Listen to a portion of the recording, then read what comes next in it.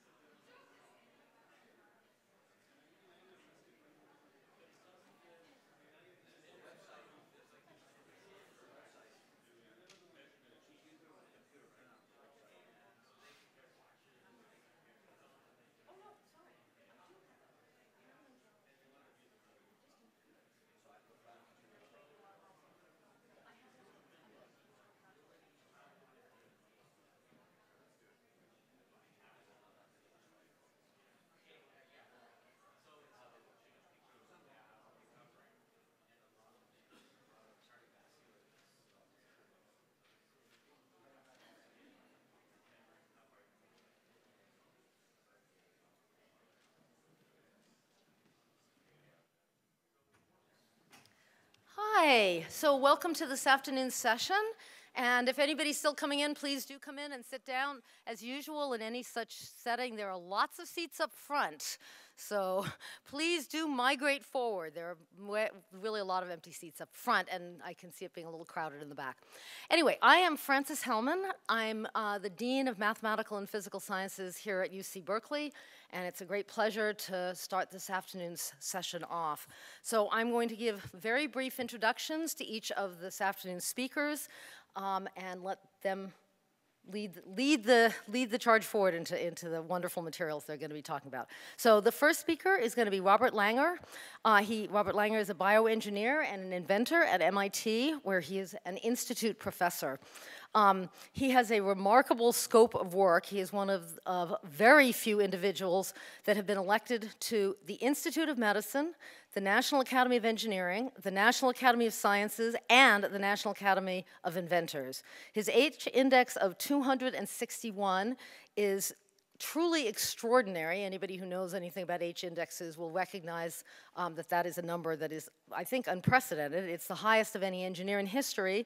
He's been issued 1,350 patents worldwide. He won the Breakthrough Prize in Life Sciences in 2014 for his work leading to the development of controlled drug release systems and new biomaterials. And today he's going to be telling us about biomaterials and how they will change our lives.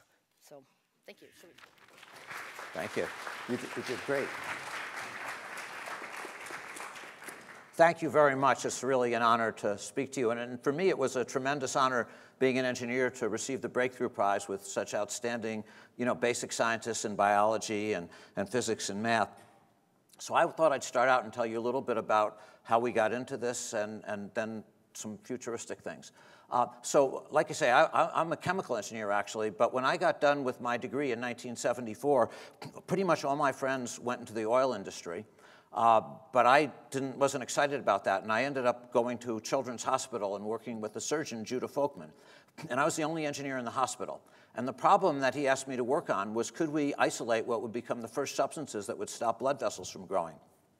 One of the keys to that is developing what we call a bioassay. And the bioassay we wanted to use is shown here. It's basically, you have a tumor, and this is the eye of a rabbit, and we wanted to have a slow-release polymer that could deliver over a 2-month period, because it took a while for the vessels to grow, any of the substances we isolated, and they were all big molecules. So we needed a polymer that was inert in the eye and that could release these large molecules for months.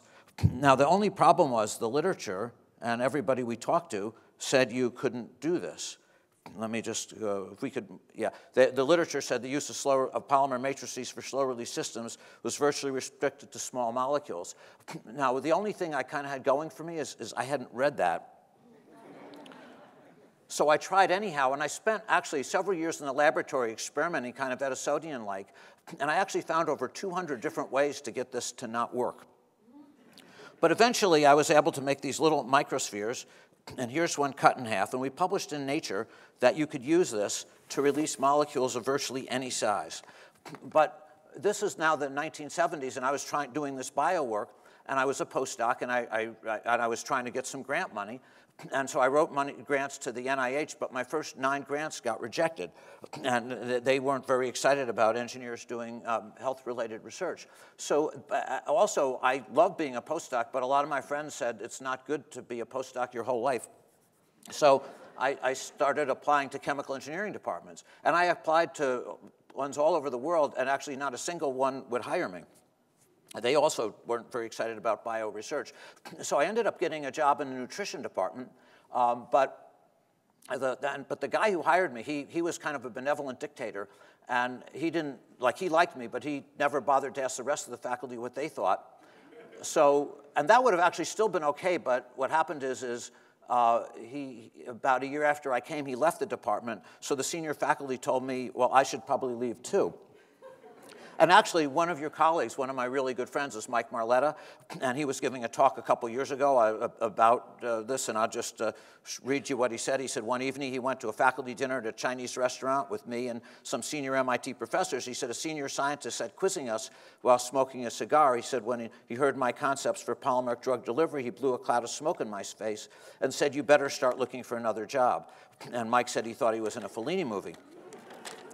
But anyhow, I kind of kept at it, and like I say, the assay we wanted to do was this. And we actually published a paper in Science in 1976, actually showing for the first time that you could isolate these angiogenesis inhibitors and providing an assay for it. It actually took another 28 years from this paper before the first angiogenesis inhibitors would be approved. In fact, the first one was by Napoleon Ferrara at Genentech, who won this prize.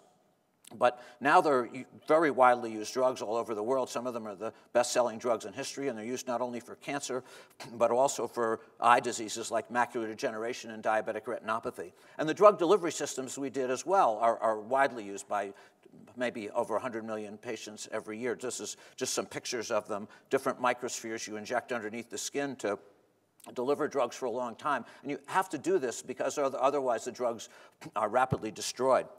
So that's kind of how I got started, but to move into some of the things I wanted to go over today, since I was at the hospital and I was working with materials, I was curious, how did materials find their way into medicine? And what was shocking to me when I looked into this is almost always it was a medical doctor who was driving this work, and what they'd almost always do is take a material from their house and use it in medicine. So if you look at this, the artificial heart, for example, as I found, was made out of a lady's girdle because it had a good flex life. And the breast implant was like a mattress stuffing because it was squishy. And I just thought we could do better. I thought we could use chemical engineering design to make things from scratch. And so we picked a number of examples, and I'll show you a few. When we started, the only material, the only material that was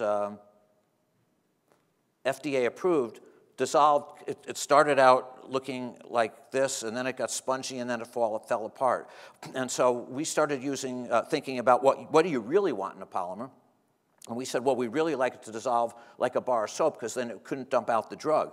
And we actually went through, and I won't go through this just in the interest of time, but a whole set of chemical analyses about what type of polymer might work well. We chose this copolymer, which I'll show you here.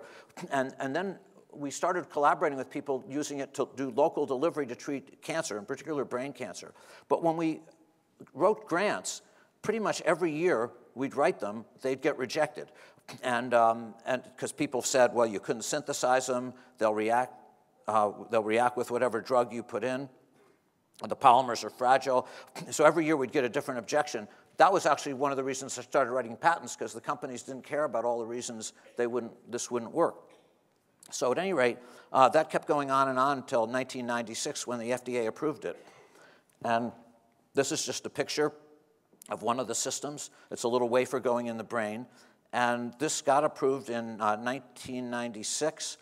And it's been used now for the the treated is the, you see the treated in the controls. And it's now been used in over 30 countries for the last 22 years.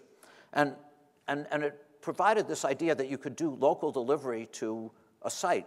And so one of the other things that people began doing is one of my students, Elazar Edelman, is, well, there's these things called stents. These are Chinese finger puzzles. They look like this. But you may know that 50% of the time when you put them in the body, they cause smooth muscle cell proliferation. So basically, what's now done is exactly the same thing. You take another anti-cancer drug, Taxol, coat it with a polymer on the stent, and it locally delivers the drug, and over 1 million of these are used every year. And we kept thinking about other things that might be useful for the future. So one area that I also saw at the hospital was minimally invasive surgery. Years ago, if you had a gallbladder operation, what they do is they'd operate on you, they'd take the gallbladder out, you would be incapacitated for a month in the hospital. But now, what they do is they make a little incision, and they pull the gallbladder out through this minimally invasive surgery. They're out of the hospital in less than a day. So I started thinking, gee, if you could take objects out of the body through these little holes, maybe we could put them in like medical devices. And so I started thinking maybe we could create what are called shape memory materials, materials that could start out looking like a string so that they would go through this little hole, but then when they get in the body, we could either have a temperature change or a light change, and they'll change shape. And again, this can be done by creating, for the polymer chemists in the audience, multi-block copolymers with switching segments. I'll just show you an example. So what I'm going to do is show you a string at room temperature air, and we're going to drop it into body temperature water, and I hope it changes into a coil, sort of mimicking this stent. So let me try this. Can we turn the video on? Can you turn the video on? Yeah, here's the string, and then as soon as it went into the water, which is higher temperature, it changed shape. Another thought we had is, let's say you wanted to tie a suture in the body, and if it's in the outside of the body, it's pretty easy if you have a wound. Like, I could do it. You wouldn't want me to do it, but I could do it. But inside the body, how could you do it? We thought, well, maybe we could even make the sutures tie themselves. So just as an idea, you could make a loose knot, loop it in, maybe in the stomach or some other place. But then when it changes the temperature, you shine a light like with fiber optic, it'll just tighten. So let me show you a second video. Can we turn on that video? So here's this, look at the, you can see the loose knot. Now it's going to tighten as soon as it gets into the water. So those are some examples. And then another whole area we started thinking about is, could we combine cells and materials? This we did with Jay Vacanti, one of my friends, to make new tissues or organs. This is from, oh, I'm sorry, before we do that, I'm going to just show you one other idea, nanotechnology. Could we make nanoparticles? Nanoparticle of anti-cancer drug. Could we make nanoparticles that could target to tumors or use them to deliver things like, well, when we thought about this, it was for tumors. Now, of course, a lot of people are using it for RNA, and we've been very involved in that ourselves. And of course, you heard about RNA a lot, and you'll hear more about it. But just to show you this video, I feel like I don't explain it this well, but Nova, the TV show, they came to our lab, and they filmed it, and they do a much better job than me, so I thought I'd show you the video they made. Here it is. He starts with a nanoparticle of anti-cancer drug. That gets encased in a plastic that releases the drug over time. That, in turn, gets a special wrapping that disguises the package as a water molecule to fool the body's immune system. And last but not least, the address where it should be delivered, a key that will only fit the lock of cancer cells.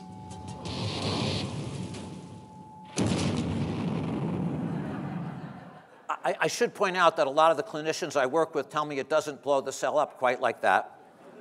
But people are now using lipid nanoparticles and polymer nanoparticles for all kinds of things. In fact, another RNA therapy with Alnylam, that's a company I do a lot with, just got approved earlier this year for another rare disease, ATTR amyloidosis, and Moderna, another company I've been very involved with. They are in 10 clinical trials for delivering messenger RNA for treating different diseases.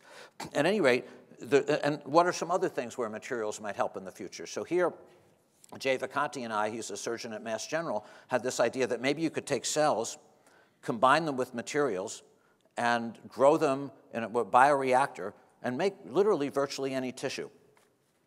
This was a paper we published in Science. It's been cited about 7,000 times. And just to show you a few examples of what's been done, here's cartilage.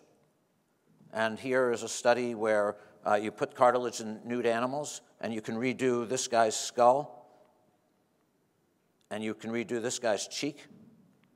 If you open the animal up and look at it as pure white glistening cartilage, and histologically it looks like cartilage. By the way, it's not perfect cartilage. It's not strong enough if anybody's a runner, but you can use it for cosmetic purposes. So the Army came to see Jay and myself, and Linda Griffith, who was one of my postdocs, and actually is a Berkeley graduate, and they see patients who didn't have ears or things like that. So they said, could we help make new ears and other body parts? So actually Linda made a, could we go to the next slide? Thanks. So here you see an ear on the left side, and this is a high-powered scanning electron micrograph. These polymers, we make them biodegradable over time, but you can see the cells proliferating in extracellular matrix. Ultimately, the polymer will fully dissolve, and then you will get the ear. And in fact, they put this on rabbits. And it's actually even been put on humans if we can go to the next slide. This doesn't seem to be working that well. So basically, here's a little boy. He's 12 years old, and like other 12-year-olds, he likes to play baseball. But if he ever got hit in the chest with a baseball, he could die. So actually, Jay, my colleague, we made polymers, took his own cells, and made him a new chest. He's now an adult and doing well. And it's also been used to make new skin. That's actually FDA approved. Here's a little boy, very badly burned, but you can take a product, next slide, and you can cryopreserve these. It's fibroblasts on a polymer scaffold. The next slide shows you what happens when the little boy, we put it on at time 0. Let's come back 3 weeks later, and you see he's doing better. And 6 months later, on the next slide, he's pretty much healed. These have now been approved for skin ulcers and for burn victims. And you can actually also now, as people may know, you can use these technologies to grow organs on a chip, to do drug testing. And I thought I'd just end with one last example that we've been working on, again, more with the idea to the future. Could we actually someday make a fully functioning pancreas? This is people have tried this for a long time, but the Juvenile Diabetes Foundation came to see me a number of years ago, and they said, well, the biggest problem, see, all these that we're doing is like you might add immunosuppressive if you're worried about rejection, but the other way of trying to solve the problem is to encapsulate cells like beta cells and in what's called an immunoisolation membrane. And the idea is that if you got the pores just right, then insulin and glucose could diffuse through it, but antibodies or immune cells would be too big, so it's immunoprotected. And there's a substance, alginate, from seaweed that you can actually you can do a very simple encapsulation with water, and then you just shoot it into a divalent ion, like calcium or barium, and you look at how the cells are encapsulated. So Dan Anderson, who's one of my postdocs, and I, we actually came up with this idea of some combinatorial chemistry, literally made thousands of alginates. Now, most of them didn't work, but we found a couple that did, and this is even in non-human primates. And just to show you what happens is if you normally look at what happens to an FDA-approved catheter, it gets encapsulated. But if you coat it with our stuff, it doesn't at all. And we actually published 6. There'll be 7 papers. Can we go to the next slide? in different nature journals, really going after the mechanisms of these so that you really understand how to get good biocompatibility. And then we published in, and this is the last slide, with Doug Melton, we took his slides, I'm sorry, we took his beta cells and put them in these capsules and basically cured animals for about a 6-month period. So again, still in animal trials, but the goal was to tell you what's going to happen in 10 years, and my hope is that a number of these things will. We'll see. So again, really been an honor to go over this with you, and I should say, as everybody here has before me, you know, all this is really due to the people in the lab that do the work. I mean, you know, I've just been lucky to work with great people. So thank you so much for having me.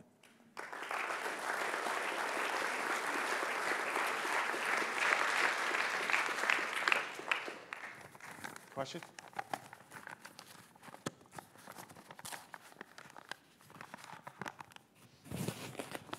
I mean, from your presentation, it's as if you're already thinking 10 years ahead right now and making it happen. But curious, what do you imagine for 10 years' time? Well, I mean, it depends on which area, but I think, you know, you heard earlier about RNA therapies. I think we'll see a lot of that in 10 years' time, all different types, you know, and you've heard about gene editing. I think we'll see examples of that. But you know, one way to look at 10-year medicine is slow, as the angiogenesis example I gave, you know, from personal experience shows, you know, 28 years from, you know, the initial discovery to a clinical product. But what you can look at is all the clinical trials. And if you look at the different companies doing clinical trials in all these areas, it's really exciting. So I think, you know, what Adrian said before lunch is exactly right. I think, you know, whether it's antisense or siRNA or messenger RNA or gene editing approaches, DNA, I think we'll see a lot of that in the next 10 or 15 years. I think that that's really exciting. I do think we'll see more and more cellular therapies. I think the CAR T example is a really exciting example of that, and I very much hope that the kinds of things I talked about in regenerative medicine will be also. So I think those two areas to me are, you know, in terms of moving from sort of the basic science to something that will really help people, I think we'll see hopefully a lot of that in 10 years' time and a lot of treatments that'll help a lot of people. But I'm an optimist, but we'll see.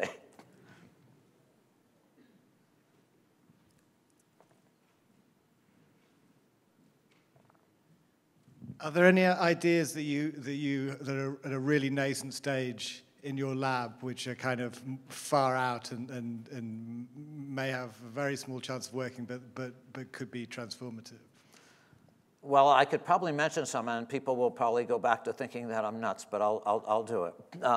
You know, I've had ideas, for example, about how you could change, like, hurricanes, you know, where you could actually interfere with hurricanes and actually try to, again, this is the chemical engineering principle, so where you could affect, you know, hopefully move a hurricane, let's say, that could wreck New Orleans if you knew it, that was coming, and move it into a tropical storm. I mean, that, you know, that's one example. I mean, that's not a medical example, but we probably have some of the, there's a number of those too.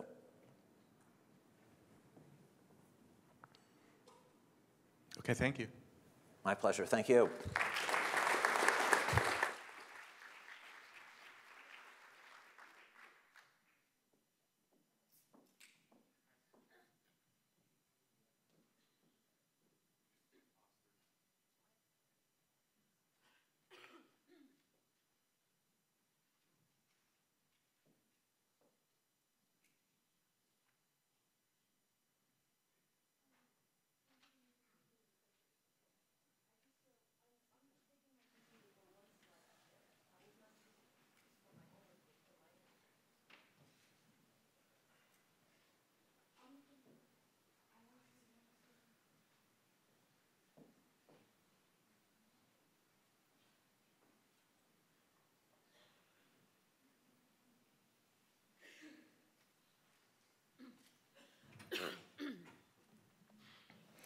Okay, so moving on to our next talk and our next speaker. The next speaker is Xiaowei Zhuang, who is the David Arnold Professor of Science at Harvard University and an investigator of the Howard Hughes Medical Institute. She's developed new imaging methods for the study of biological systems, including something called STORM, a widely used super-resolution imaging method, which has revealed previously unknown cellular structures, and for which she won this year's Breakthrough Prize in Life Sciences.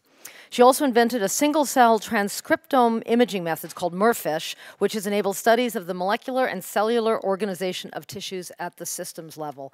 And it's a great pleasure to bring our next speaker up, Xiaowei Zhuang, Imaging the Invisible in Living Organisms, Current State of the Art and Future. All right. Okay. Let me just wrong ones to see.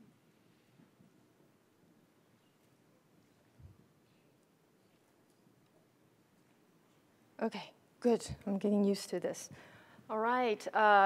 Well, first of all, I would also like to join other speakers to thank the Breakthrough Prize Foundation for put together a really exciting symposium and for including me here and for given me the prize. So what I want to share with you today are some imaging methods that allow us to see the molecular world of life, which would be otherwise invisible. And of course, we were given the instruction that we can not only talk about what's existing, but also future. So I will also get to the end towards some future challenges. Focusing on methods developed in my laboratory, but I'll also cover some other labs' methods. So I was a physicist by training, and when I started, I know how little biology that I knew, so I thought I'd start with something really simple. We all know that, hopefully we all know that human or other animals, living systems, plants, and so on, are made of cells. And cells are made of many, many, many different kinds of molecules. And then I also give you the size scale. The cells are about 1 to about 100 microns, about the width of your hair, and molecules are 1 to 10 nanometer in size. And then so these molecules, as I said, so many different kinds are really interacting in an intricate way, forming intricate networks together, give the cells life. And we really want to use imaging or direct visualization approaches to visualize these interactions and to understand how do they collectively give the cells life. And then if you think about it, then you would like your imaging approaches to have these properties. You would like to have them to have molecular scale resolution. There are so many different kinds. You would like to have the molecular specificity. And finally, because we are dealing with living systems, things are changing and moving all the time, so we would like to have the dynamic imaging capability. And one of the imaging modalities does this pretty well, and that's light microscopy. Especially on these two fronts, the molecular specificity, because light has so many different colors, we have so many different colored probes, we can link them to the molecule of interest with high specificity, and we know light microscopy can be compatible with living system imaging. Traditionally, light microscopy has not been done very well, or doing very well, was not doing very well with the molecular scale resolution. That was because of a very well-known physical property or phenomena called the diffraction limit of light microscopy.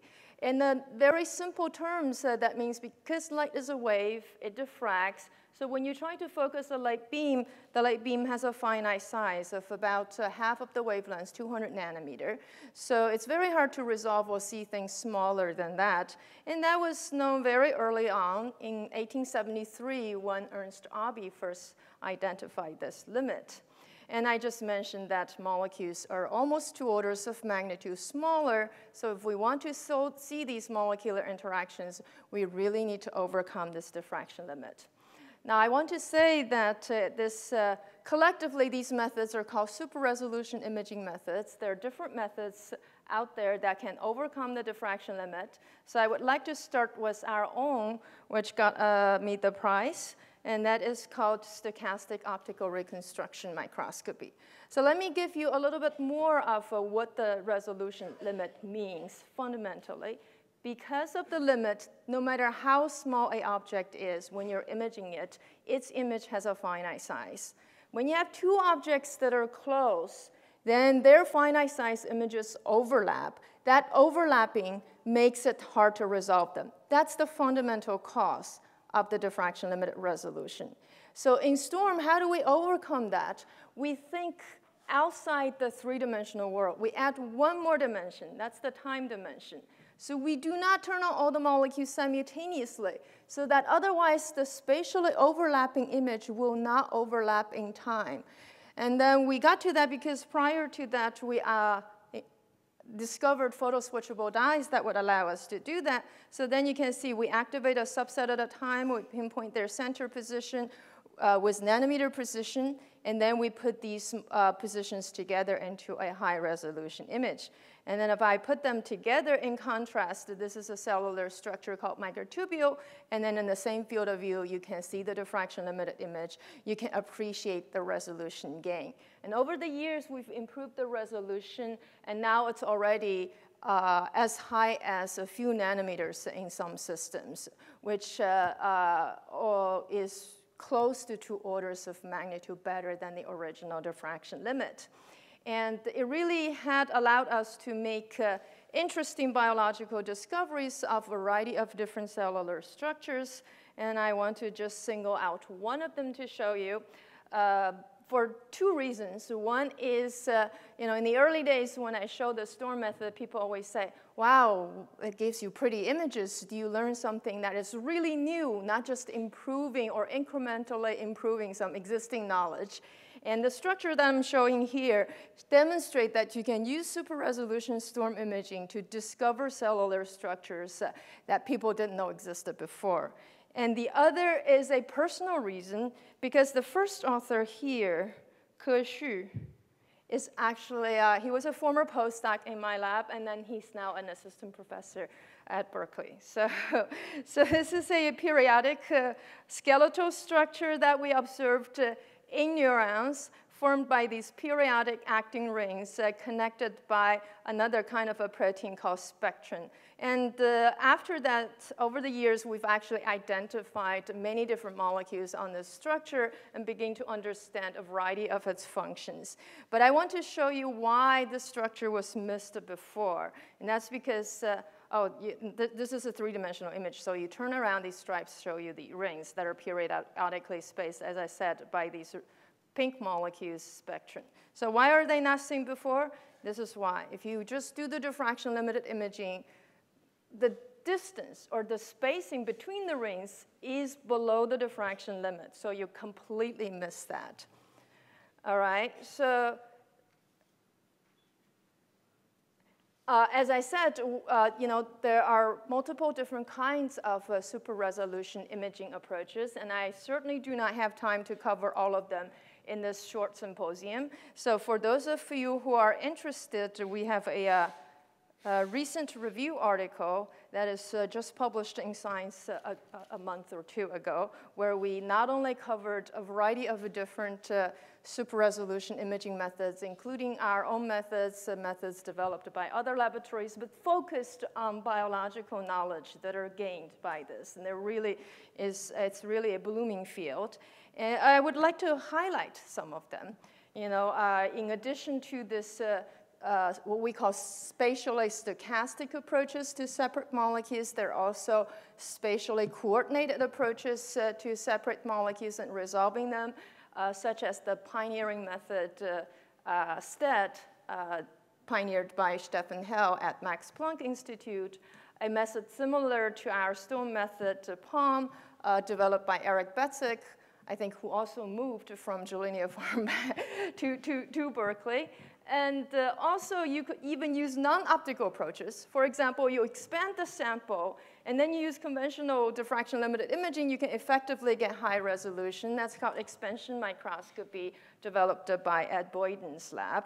And here I want to show you some of these other approaches. This is the STED work from Stefan Hell's lab, showing you that you can actually look into the living mice brain to see dendritic spine.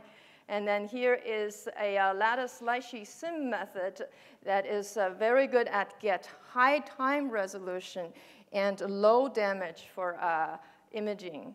And the movie runs really fast on my computer to demonstrate its fast imaging, but this loading didn't show how fast, it's supposed to be faster, okay?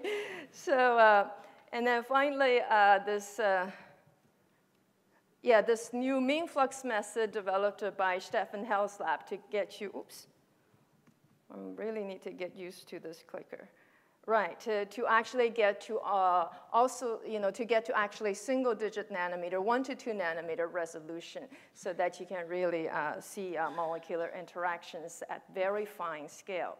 So the future challenge in my mind, I really would like to have not necessarily just using optical imaging approaches, combine a variety of different imaging approaches. That could be light microscopy, including super resolution imaging, electron microscopy, soft X-ray imaging, and so on, to get what I would call a full molecular architecture of the cell, where we see every single molecule, where they are, and how do they interact with each other in a dynamic way.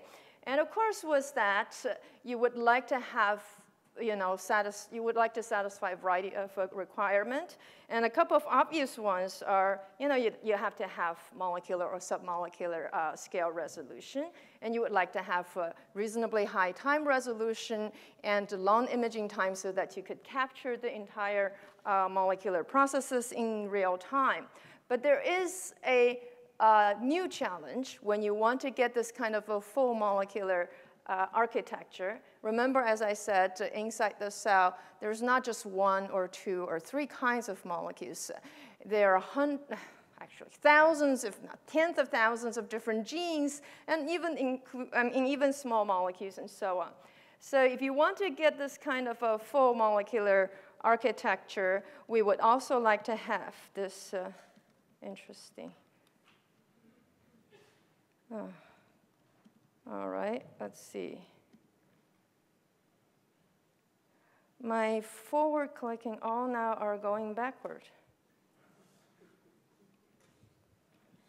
Okay, you would like to have this genomic scale throughput to visualize the collective action of all molecules.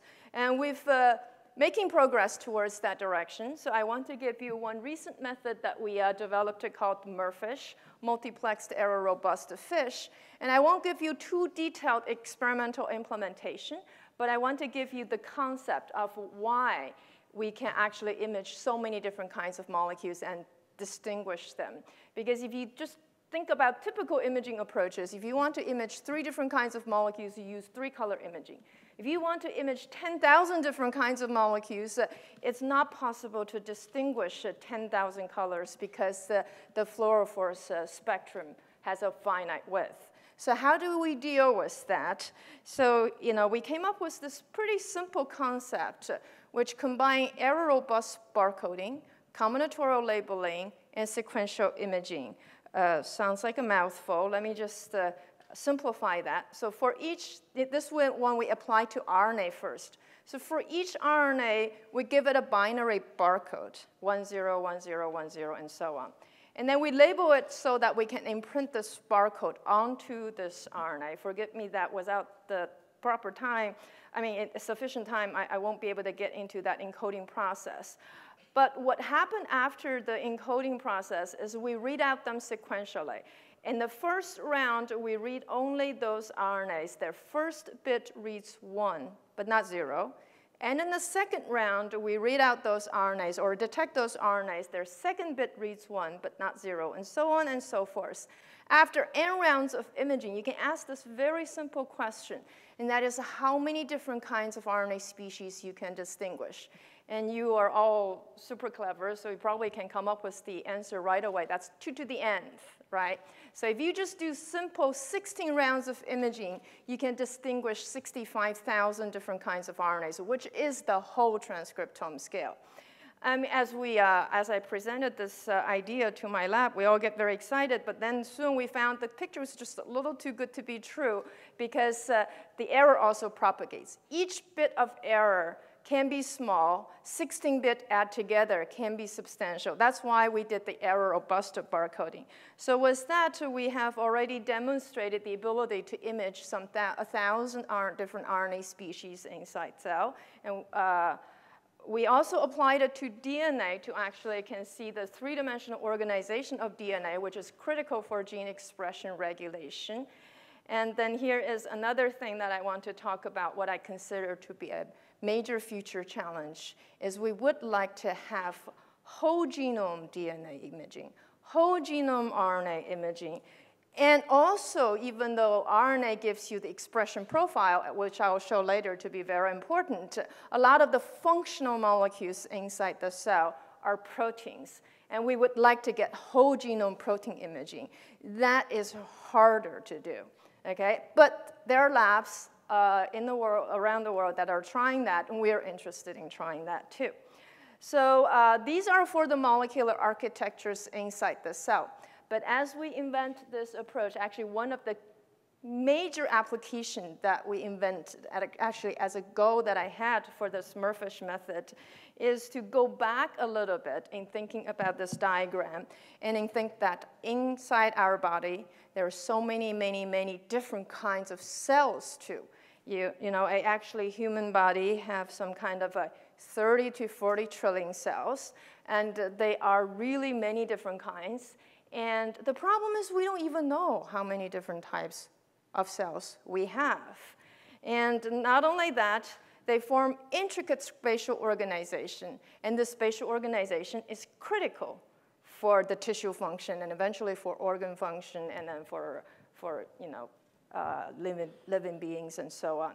So when we are able to do what we consider gene expression profiling of individual cells, or measuring quantitatively the expression levels of thousands of RNAs simultaneously in a cell, that actually offer us a quantitative and systematic way to identify what type of cells we have. Because ultimately, why are they different? Not because they have different genome, they largely share similar genome, but because different genes are expressed to different levels inside the cell.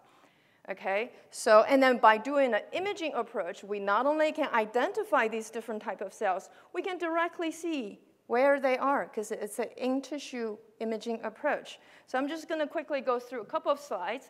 You know, this is our recent work of in collaboration with Catherine Dulac, my colleague at the Harvard Department of Molecular Cell Biology, and her lab, and so this is a really fun collaboration, and this is a Murphish image of a small region of the brain, and then we can see many different kinds of RNA molecules, what they are, where they're inside the cell, and identify the cell type. And since there are too many kinds imaged, you might not even know what to see here. So I actually can pare it down a little bit, showing you just 8 of the major cell markers. And then you can immediately see, oh, these are inhibitory cell markers, so they're inhibitory neurons. These blue ones are excitatory cell markers.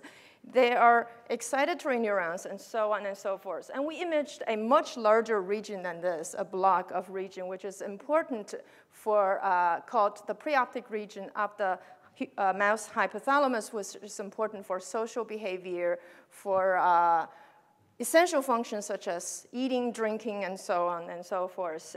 And then we actually not only identify these major cell classes, but also 70 different types of neurons just in this one region of the brain. Tells you how complicated it is.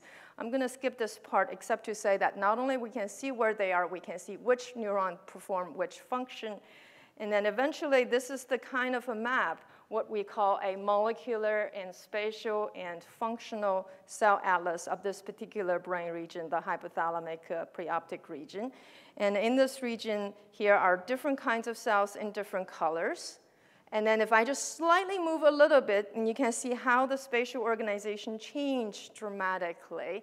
And then, as I said, in these, we not only know what are these cells, their molecular property, but importantly, the function they play, whether they're important in parenting or whether they're important in fighting, and so on. And if I just blow up, you can really appreciate the beauty of this kind of cell atlas. And then I want to say that there are also other labs who develop other kinds of approaches. For example, in situ sequencing approaches by Mass Nielsen Lab, George Church Lab, and Carl Dijsselroth Lab. And then here I show you a beautiful work of Carl Dijsselroth Lab's star map approach that gives you a beautiful map of a brain cortical region, different cell types, and so on. And then ultimately, the challenge is really we want to get the entire human cell atlas. What are the different types of cells that are present? How are they organized spatially? What are their functions? How do they communicate with each other? And how do they go wrong in diseases? And it's just like, if we zoom out, you see the human being like a globe like this. But if we zoom in, we want to see a Google Earth map for cells in our human body. And I should say that this is really a global initiative that is being planned, and then it will be a collaborative effort of many, many labs around the world using a variety of different approaches, not just imaging approaches, but also other approaches such as sequencing-based approaches and so on.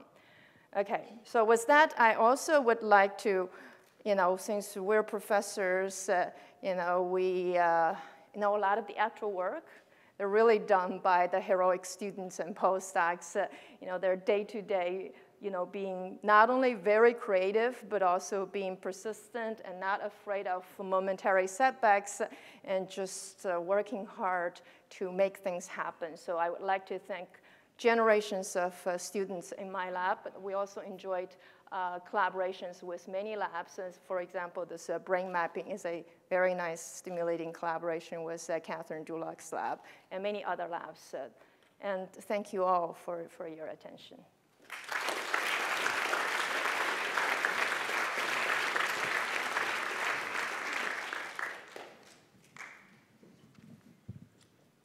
Thank you for a great talk. My question is about the super resolution imaging and its limits. So are there any fundamental limits to what super resolution imaging can do? And if not, what are the trade-offs and limiting factors for currently available techniques? Yeah, so we like to call these diffraction unlimited methods. So there's not really physical principle to actually limit you to a particular resolution anymore, but there are very important practical limitations. One thing is all these super resolution imaging approaches, these fluorescence imaging approaches, they rely on tags. These are fluorophores that are tagged to the endogenous molecule of interest. So the endogenous molecules in our body do not give enough light for us to see that. And these fluorescent tag molecules, even the small organic molecules like fluorescent dyes, they have about 1 nanometer kind of a size. So at the moment, they do impose that practical limit. But you could imagine developing different kind of light-emitting probes with new chemistry that get to much smaller, that can still be attached to biological molecules of interest with specificity and so on. So there you go. You just added another future challenge.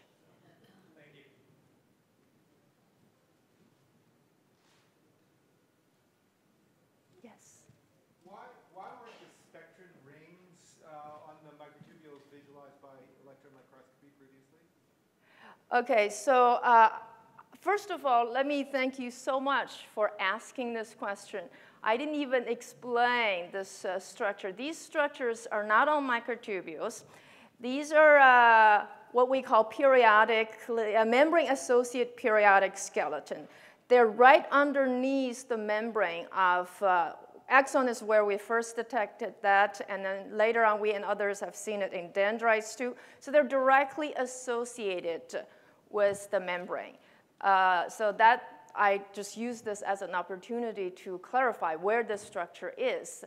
And an important function is to actually anchor functional membrane proteins. Why are they not detected by electron microscopy is your question. It's a super good question because it should have been.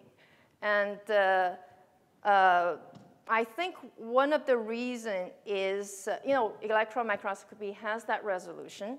Now, if you want to do cryo-EM, the contrast is very difficult yet for the membrane, because it's directly associated with membrane. Actually, the contrast is pretty difficult for seeing this. But you could do immunolabeling, like immunogold labeling. Now, the problem it was not seen before, you know, scientific discovery always have some serendipity in it, is this kind of structure, people didn't know it existed before. But the ring is made of actin. Actin exists in a different kinds of form, previously well known inside the cell, these actin filaments. They're highly dynamic. They form and disassemble very rapidly. So in order to actually capture that by electron microscopy, you need to fix them so rapidly to beat that dynamics. So you want the fixative to go into the cell super rapidly. And what people have previously been doing is they add detergent to live neurons and or other cell types to try to get rid of the membrane so that the fixative can get into it. This is a membrane-associated structure. So if you add detergent to live cells, the membranes are gone, the structure is gone. So luckily, they didn't see it, so left for us to discover. Thank you.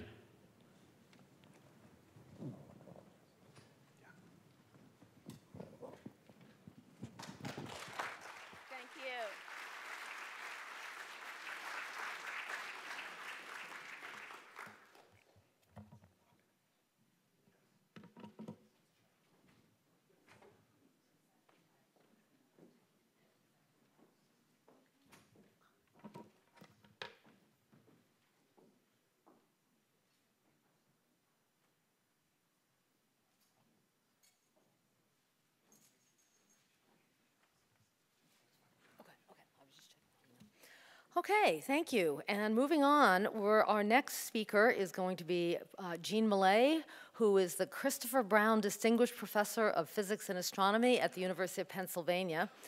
He is a theoretical physicist with primary research interests in quantum mechanical phenomena and novel electronic materials, including conducting polymers, graphene, and topological materials.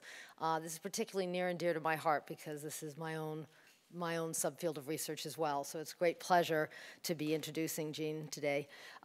Jean shared this year's Breakthrough Prize in Fundamental Physics for his co-discovery of topological insulators, and his title is The Winding Road from Topological Insulators. So,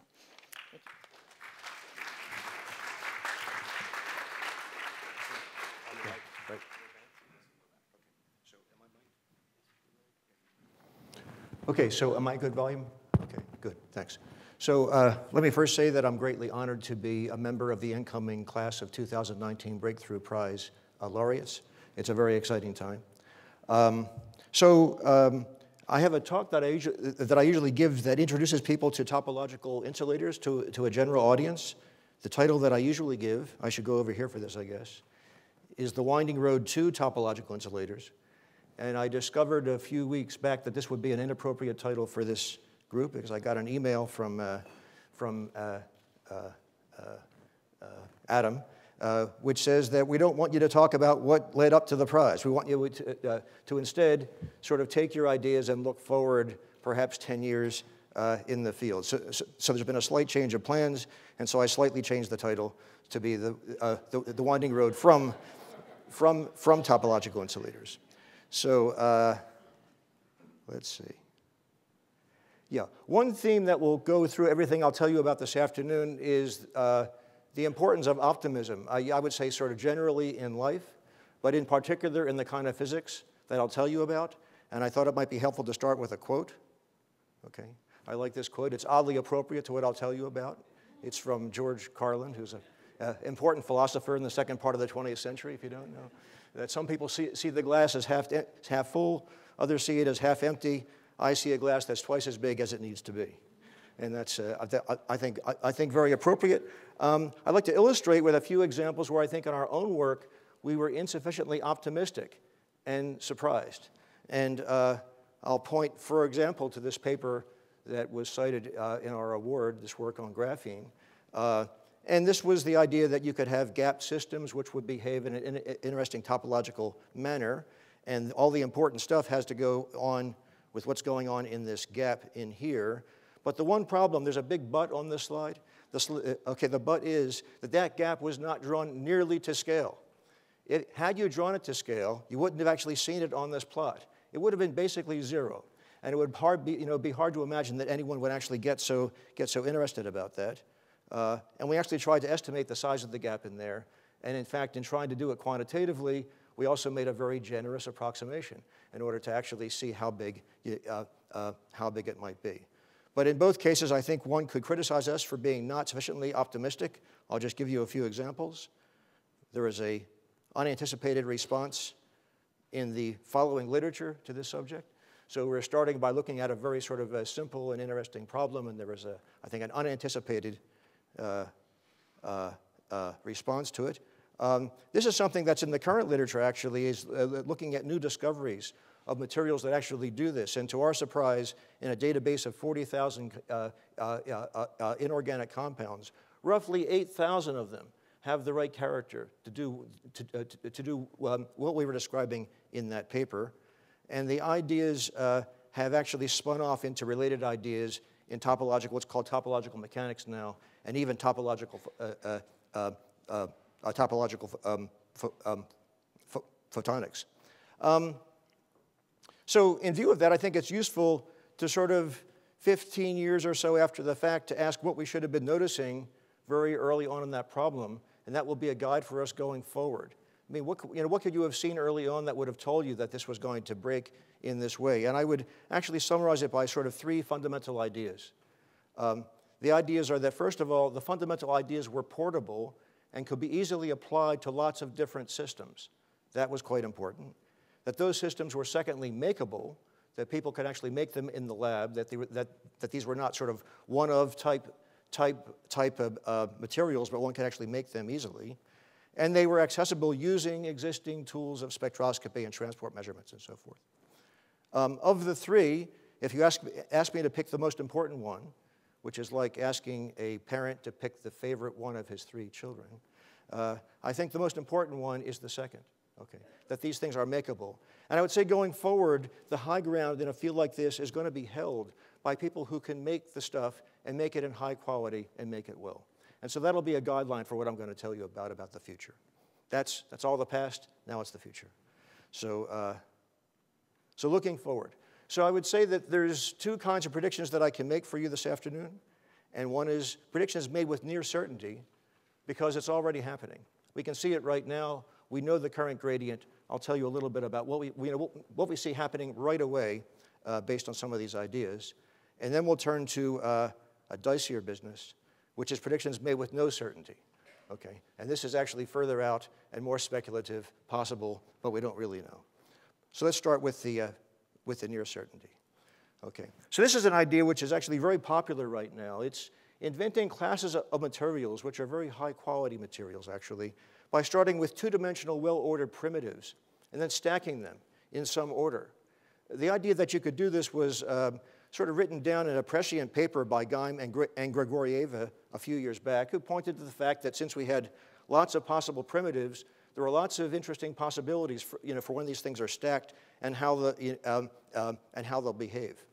And that is actually a very interesting idea. I would tell you that the basic idea here is a 21st century of an idea that was hatched a long time ago in quantum well engineering in the 70s, with a huge difference. I didn't want to get too political here, but I will for a moment. In the 70s, that basic idea of making new materials by stacking other ones was something that was conceived of, and I would say owned by the aristocracy. It was the domain of the privileged and the few. You had to have special machines, special devices, special labs to do it. Very important work, but really the domain of the few.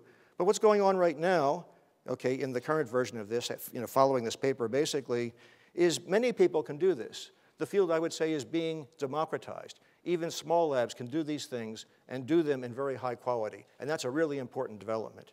And so let me just show you a few examples of that. I would say that when this idea was first put out there, the general response was, again, not enough optimism, insufficient optimism. The notion was that this is actually just too low tech to actually give you anything that is ultimately useful. Now, what I did here was to take this as the objection from this fellow Simplicio, who you might know as a character in Galileo's dialogues. And one thing about the dialogues, if you recall, is those characters are actually named after or characterized after real people, clergy, politicians, that kind of stuff, people who are actually around. And so my response to that is a real person in the modern age who's Corey Dean. Okay, so Corey Dean has built these kinds of things, and I'll show you an example of that. He takes some graphene, he peels it off, he turns it around, he contacts it and so forth. That's the object, and does some transport spectroscopy on it. And when he does that, he sees this. That's conductance, okay, as a function of band filling.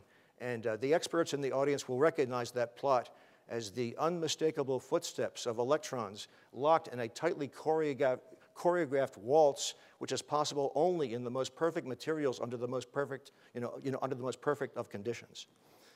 So this kind of thing really works, and to further the optimism, the palette of 2D things that can be put in there is growing.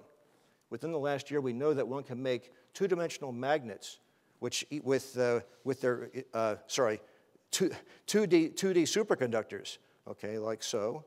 2D magnets with moments either out of the plane or in the plane, okay. 2D ferroelectrics, which are nearly atomically thin. Actually, it takes 2 layers to actually get it to work, but that's pretty good. And of course, 2D quantum spin Hall states. So these are things that can be actually made routinely, put together in controlled stacks. They can be put together in desired combinations to produce some optimal functionality, as illustrated here. And one thing that occurs that is not really possible when you just do ordinary, MBE quantum well engineering is that when these things are put down, their orientation is now a relevant degree of freedom.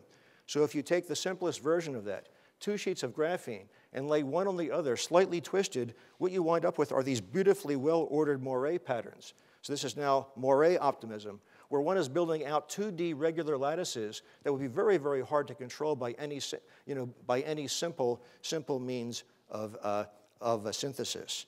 And those systems, what we have here, they can actually be literally dialed in on demand.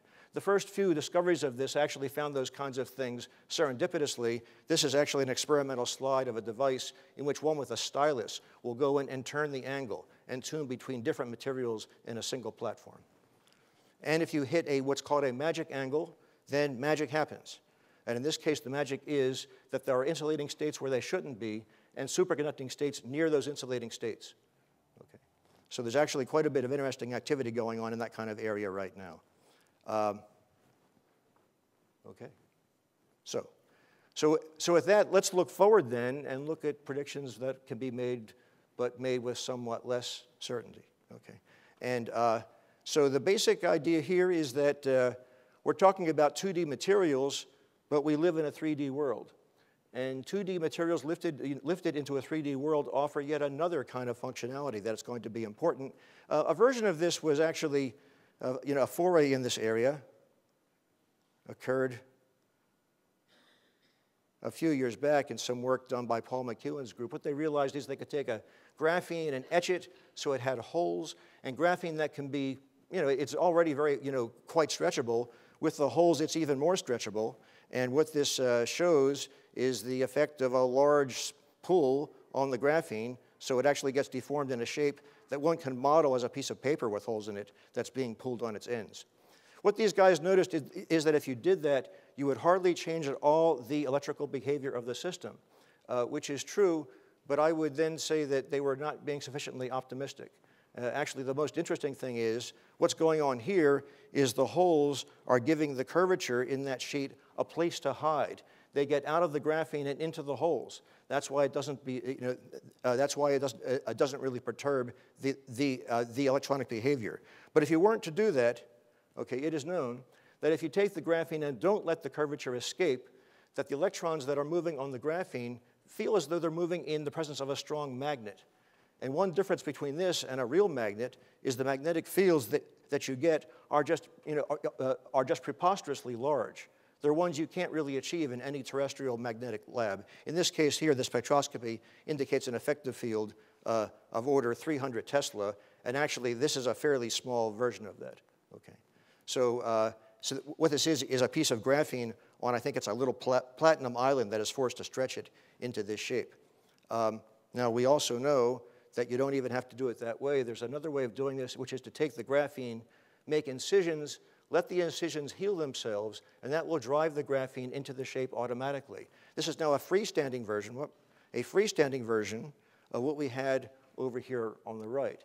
So that's not on a support, that's just a piece of graphene that has healed its incisions and has stretched itself so as to produce these internal, very large fields. Well, our group is currently studying this, and I give this date 2019 because I'm being optimistic that we'll actually have it published in 2019. So now this is a very promising area, this idea about bringing 2D systems into 3 dimensions. There's been a very interesting foray in this by Roger's group, who has their eyes on, biological applications of this kind of thing. What they're doing is doing this thing with silicon.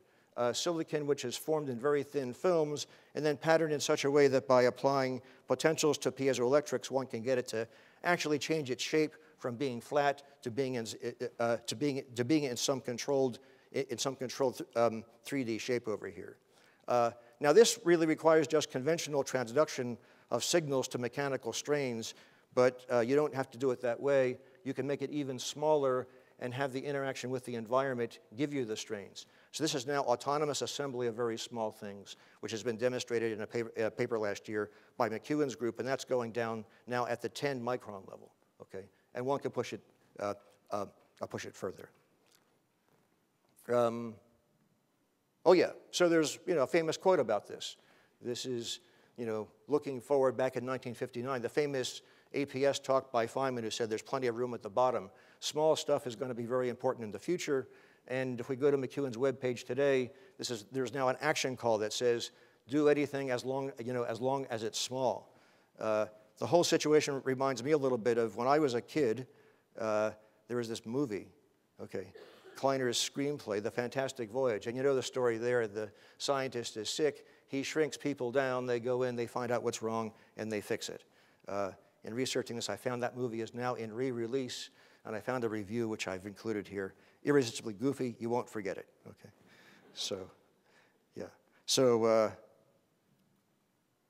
so what do we see? So at the moment, to be optimistic, I would say one sees a confluence of ideas from physics, chemistry, mathematics, geometry, and the arts.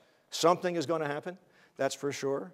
I thought I might sort of conclude that with a quote, something like, expect the unexpected. But I'm going to decline to do that because when I was writing the talk, I found myself reprimanded on this quote by the Urban Dictionary, who said that quote is kind of moronic. You shouldn't use it as a cutesy phrase, and it doesn't, doesn't make any sense. And I guess I'm going to take that criticism seriously, and instead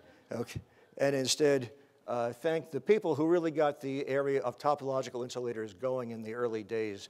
Here are a dozen of the leading people who really pushed this out of the starting blocks some time ago. So thank you.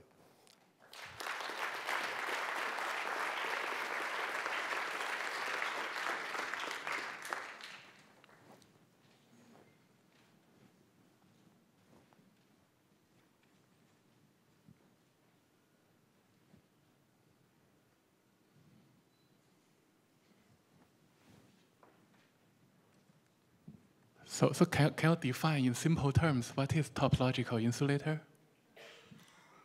Yeah, so it is an insulator which, if you were to pull the atoms apart, you can't get it back to a system of isolated atoms. Basically, there's no way of taking a system of isolated atoms and joining them together in such a way that the state you get when they're close together is actually in a topological insulating state. Okay. It's got to be separated by some phase transition through a state that is actually conductive.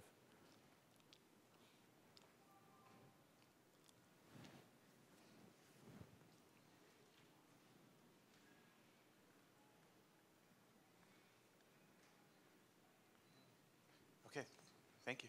Okay.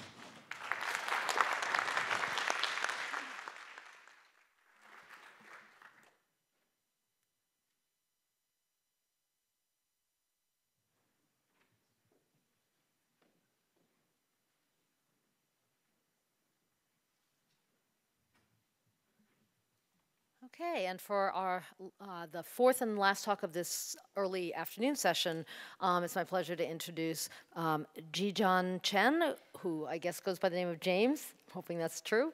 I'm looking for confirmation that I'm not just making that up.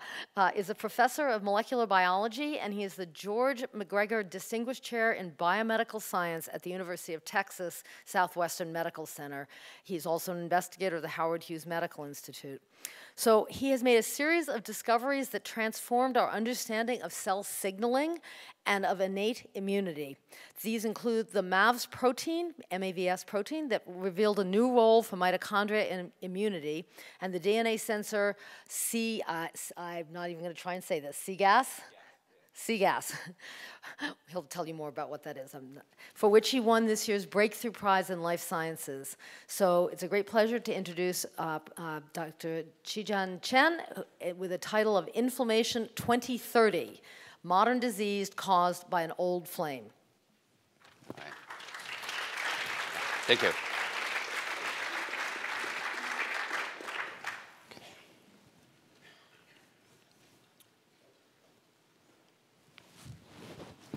On. Okay. All right, thank you very much. And I also want to thank the Breakthrough Foundation for the very prestigious prize and the honor to speak here. So I'm going to talk about a rather old topic, inflammation.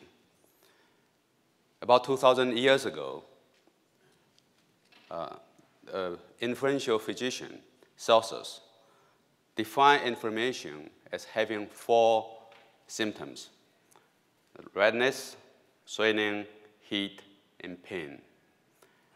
At around the same time, a Chinese doctor, Zhang Zongjing, wrote the theory of injury and cold, and that forms the basis for the traditional Chinese medicine that is still being practiced today.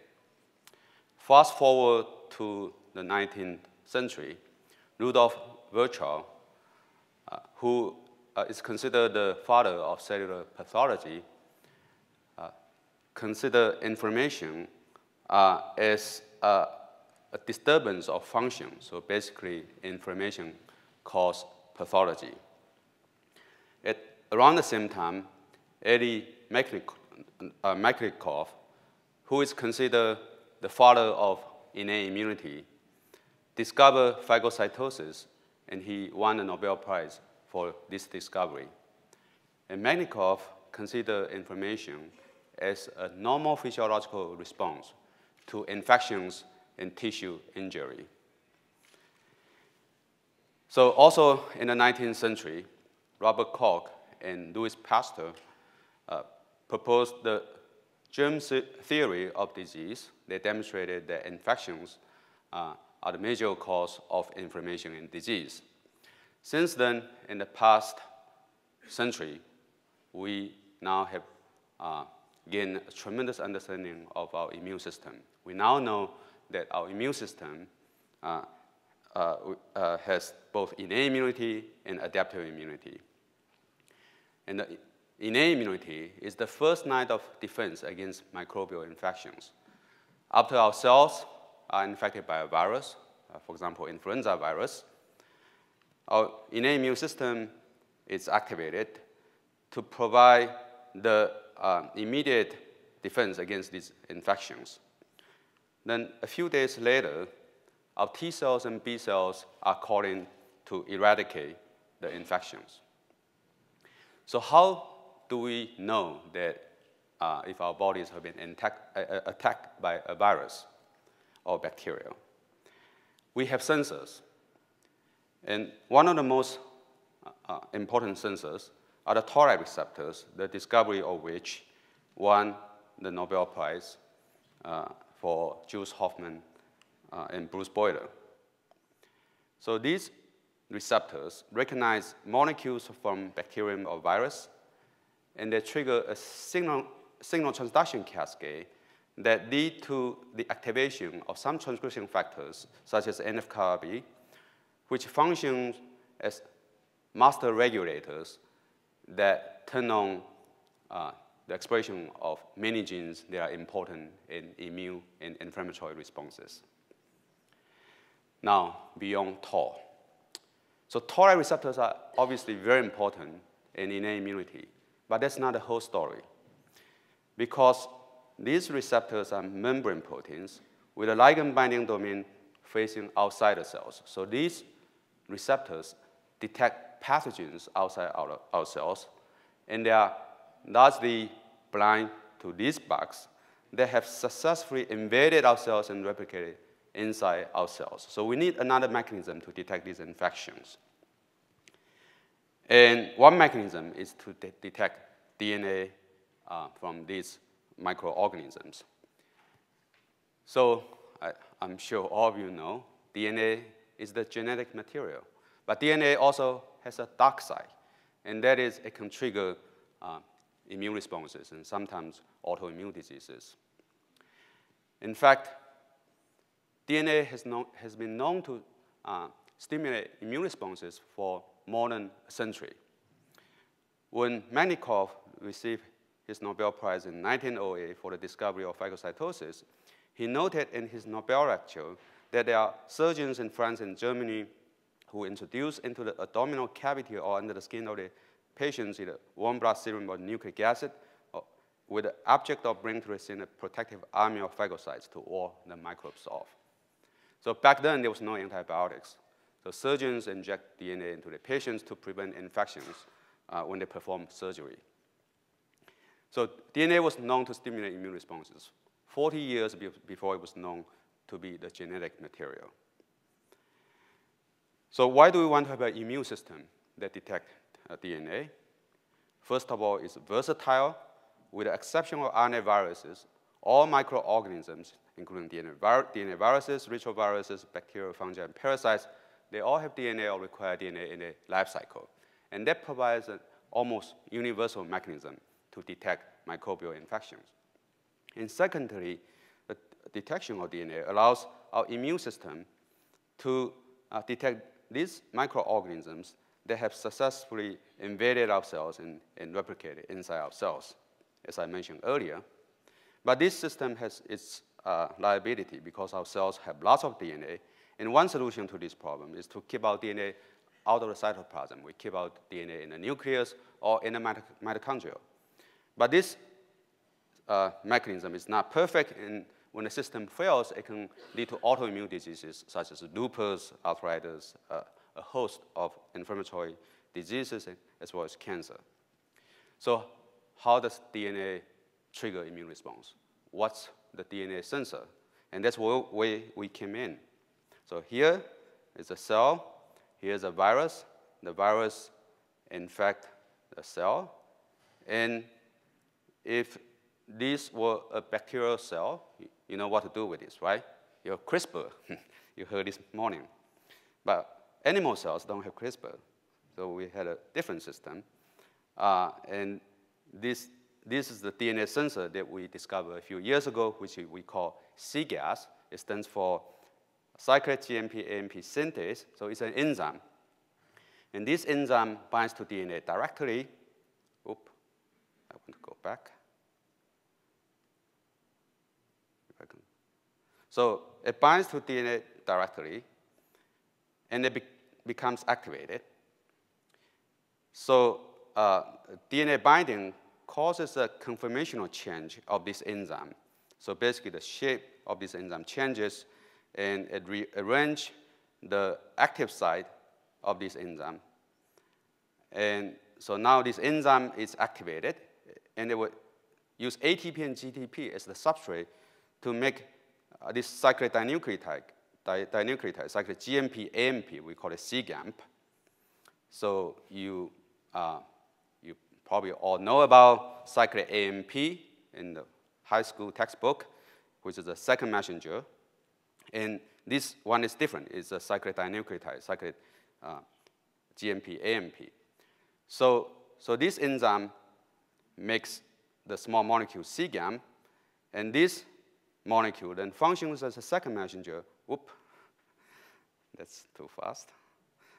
So it functions as a second messenger that binds to a target protein called STING, and now STING is activated, and it will activate these transcription factors, NF-κB and IR3, and these proteins then move into the nucleus to turn on hundreds of genes that mediate immune and inflammatory responses. So that's how we fight infections, by a large variety of pathogens, including viruses and bacteria. But it turns out that C-gas does a lot more than that. Work from our lab, as well as from many other labs, have recently shown that C-gas is not only important for immune defense against these microbial pathogens, but it's also important for anti-tumor immunity, for cellular senescence, and a lot of autoimmune and inflammatory diseases. And that is because C-gas is activated by any double-stranded DNA, independent of the DNA sequence. So it can be activated by microbial DNA. It can also be activated by our own DNA. So if our own DNA gets out of the nucleus into the cytosol, or out of the mitochondria into the cytosol, then it can trigger C-gas to cause autoimmune diseases and other inflammatory diseases. So basically, this is our discovery. C-gas is the DNA sensor, and it's activated through a very simple mechanism. It binds to DNA directly, and that binding causes this enzyme to be activated to produce this small molecule second messenger that then potently trigger innate immunity. And this pathway can be targeted for treating human diseases. We have shown that, in some autoimmune diseases, such as this one, Aicardi-Couture syndrome, which have mutations in some enzymes, and these mutations then cause cytoplasmic DNA to accumulate, and that would trigger these diseases. In mouse models, if we remove just one copy of the C-gas gene, then we can basically rescue the disease.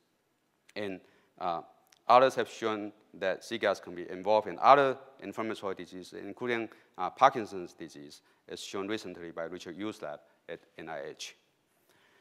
So inhibitors of this enzyme could potentially have many uses in these autoimmune diseases and age-related diseases. And conversely, this small molecule, C-GAM, is a very potent inducer of innate immunity. And that suggests that we can use this small molecule as a vaccine adjuvant, or use that directly for cancer immunotherapy. And indeed, companies have now spent tons of money targeting this pathway, and hopefully something good will be coming out of this. Now, looking into the future, the next decade, so to have the crystal ball, it will be informative to look back at the past century. And quite remarkably, the human lifespan has increased dramatically. So about 100 years ago, an average American lived about 50 years old. And now it's close to about 80 years. And this dramatic increase of lifespan is due in large part to the invention of vaccines and antibiotics, as well as widespread sanitation effort. So thanks to vaccines and antibiotics, now we have become better at dealing with infectious diseases, although this is still a big problem in third world countries. But now we live longer, but then we have other problems, these age-related diseases, cancer, autoimmune disease, diabetes, Alzheimer's, Parkinson's disease, etc. And one thing that's common among these diseases is that they all have inflammation in the absence, or in the apparent absence of infections, or sterile inflammation. And many conditions can cause sterile inflammation, like tissue injury, cellular stress, radiation, obesity, etc., and also old age. And many of these conditions actually impinge on DNA to cause inflammation. So to look at these diseases, first let's take a look at cancer, which is still the top killer. Every year, millions of cancer patients die. It's estimated that about 16 people die of cancer every minute. So it's still a major problem. And as you all know, that immunotherapy is a recent breakthrough in our fight against cancer. For example, PD-1 and PD-L1 antibodies work by removing the brake that prevents T cells from killing tumor cells. And this is a summary of clinical trials of these PD-1, PD-L1 antibodies from different companies. It's not the most updated, but it tells the message. So for some tumors, such as melanomas, the response to these antibodies is quite good. It's close to about 50%. But for some other tumors, like prostate cancer and pancreatic cancer, they don't respond well. So on average, across tumor types, it's about 20% of cancer patients respond to these antibody therapies. And that means there are still many patients who cannot benefit from these therapies. So why is that? So I would like to think of cancer immunity as like driving a car, okay? So you need to take away the brake, and you also need to give it some gas. In some patients, they already have some gas, so all you need to do is to take away the brake, say with a PD-1 antibody. But for most patients, they don't have enough gas. So you need to give them some gas, and C-gas is one type of gas. So, so working towards a cure for cancer, I think we need to discover more brakes in addition to PD-1, PD-L1. We need to target the gas or immune stimuli to tumors such that we can have local anti-tumor immunity while reducing systemic toxicity. And hopefully we can design T cells that are better than the CAR T cells or chimeric antigen receptor T cells. So for CAR T cell therapy, you need to remove T cells from patients, engineer them in vitro, and then put them back into patients, which is very tedious, and actually in a few years it will probably look primitive. And so ideally, we want the T cells to be more generic. You can use it off the shelf, and then you can deliver this to many different cancer patients without causing immune rejections. You want these T cells to be modular, just like this. Hopefully, you can make sort of one T cells and just change the warhead against different tumors instead of making sort of one T cells for one tumor antigen. You want this to be guided, targeted tumors, and overcome the immune suppressive environment in the tumors. And you want to have the safety valve if these T cells over-proliferate or they cause too strong immune reaction, then you want these T cells to self-destruct. All right, so immunity is all about balance. If the balance of yin and yang, if we don't have enough immunity, we can have cancer and infectious diseases.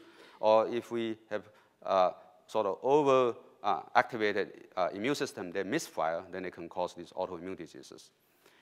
And as we live longer, now there are more autoimmune diseases or more patients with autoimmune diseases.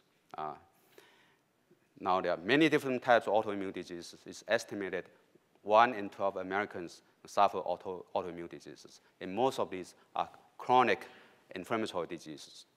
Chronic inflammatory diseases that don't have good treatment options. So what can we do about this? So we need to have a much better understanding of the cause of the diseases at a molecular and cellular level. And with such understanding, then we may be able to apply gene therapies, CRISPR or antisense therapies, or cell therapies, such as stem cell therapies, to treat these diseases. And if we can identify the culprit of these diseases, then we can develop large or small molecules as therapies. For example, if C-gas activation is the cause of some autoimmune diseases, then we want to develop inhibitors of this enzyme to treat these diseases. And I believe that in the next decade, that AI or computer-assisted drug design will play an increasingly more important role in this space. So in summary,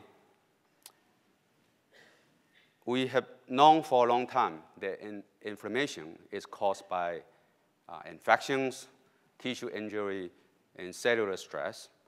At the molecular level, we know that our immune system detects pathogen-associated molecular patterns, or PAMs, or danger-associated molecular patterns, or DAMs. And as we become more successful in dealing with infectious diseases, say with the use of vaccines, antibiotics, or antiviral molecules, we live longer.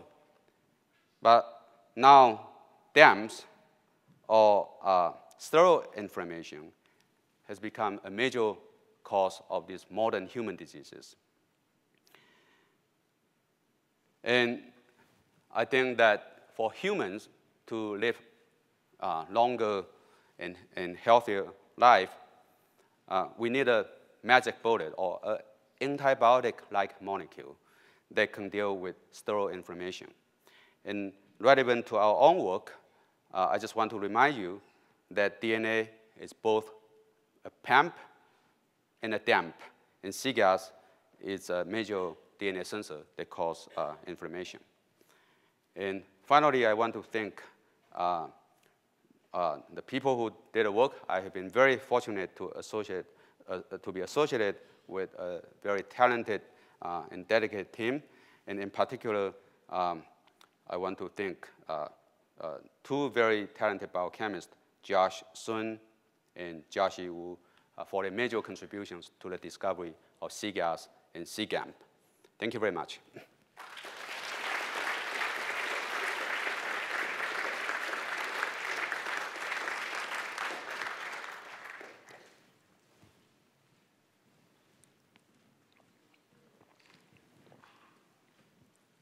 Yes, yeah. I wonder if you would comment on to what extent your observations on C-gas might explain the great female predominance in many autoimmune disorders. Can you speculate about what might be an underlying or explanation in view of your own work? No, I think it's still a mystery. And so, for example, like in lupus, it's like 9-to-1 ratio, and female to male, and it's really not clear why females, are more sort of susceptible to lupus. And so I don't have an answer to your question. I think it's a very interesting question, very important question, and I think a lot of people are trying to understand that. Whether it's related to DNA or not, it's not clear. It's hormonal, it's related to pregnancy, it's not clear. Okay, so I wonder what happens during mitosis, because the nuclear envelope will open, and would the C-gas do something over there? Yes, yeah, it's a very good question. So during mitosis, nuclear envelope breakdowns, and we actually have a movie that shows that after nuclear envelope breakdown, the C-gas would be associated with chromatin beautifully, but it's not activated. And we're still trying to understand why this is the case, how C-gas is prevented from getting activated during mitosis. And we have several sort of interesting mechanisms that we are trying to work out. So very similar molecules are used within bacteria for signaling. And it seems like this is an opportunity for bacteria to really get in and mess with eukaryotes, to be able to produce dicyclic nucleotides to mess it up. Any thoughts on that? Right. So, so bacteria can also produce a cyclic dinucleotide called cyclic di-GMP or cyclic di-AMP, and they make these molecules for the bacterial lifestyle, for their own good. But it can also trigger immune responses. Whether this is good or bad for them, I think it depends. So bacteria, if you induce interferons, it's bad for viruses, but it's good for some bacteria. So, maybe some bacteria will take advantage of that. And the other thing is that bacteria and viruses, they have mechanisms to antagonize this pathway by either inhibiting C-gas or the downstream components. I'm wondering about C-gas binding any cytoplasmic DNA, and is there any specific sequence associated to specific autoimmune diseases, and then that you can introduce a specificity to C-gas to just target those specific diseases? Are you talking about whether C-gas whether there's any specificity in DNA sequence or what type of DNA?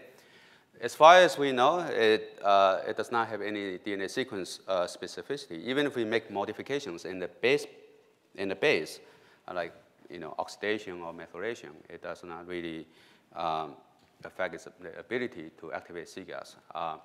So it needs double-stranded DNA. Single-stranded DNA doesn't work. Longer DNA works better than short DNA, and recently we published a paper to explain why long DNA is much more potent than short DNA in activating C-gas that's related to this phenomenon called phase separation. And double-stranded RNA, they can also bind to C-gas, but they don't activate C-gas because they don't cause the right type of conformational change that I showed you earlier. So it is quite specific to double-stranded DNA structure, the B-form structure of double-stranded DNA. All right, thank you.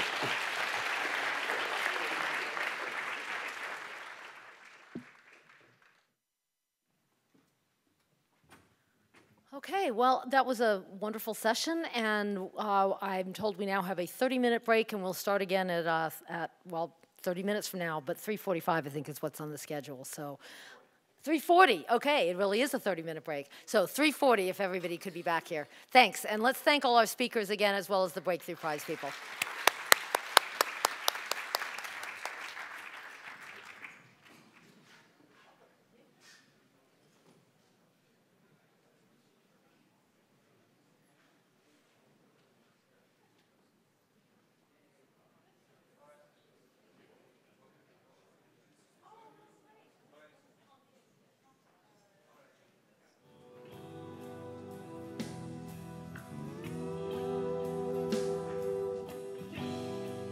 Remember that night, white